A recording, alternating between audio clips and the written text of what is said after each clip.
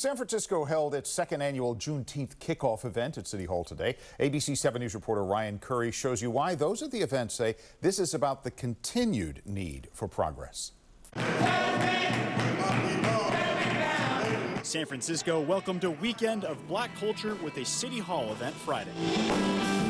Mayor London Breed hosted the second annual Juneteenth kickoff event, a celebration of black music and art that commemorates what happened on June 19, 1865, when Union soldiers arrived in Galveston, Texas, and told the enslaved black Americans there they had been freed by the Emancipation Proclamation 2 years earlier. This is just the beginning for our people. This unity is what's going to continue to bring us together to share and shed the light that we want to be living in. Rodney Jackson Jr. is a Broadway performer from San Francisco who performed at City Hall on Friday.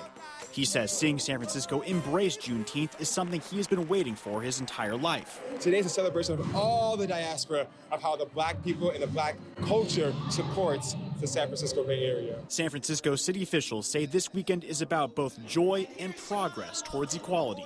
We should be celebrating freedom, Juneteenth, the accomplishments of black people 24/7. This is the second year Juneteenth has been recognized as a national holiday.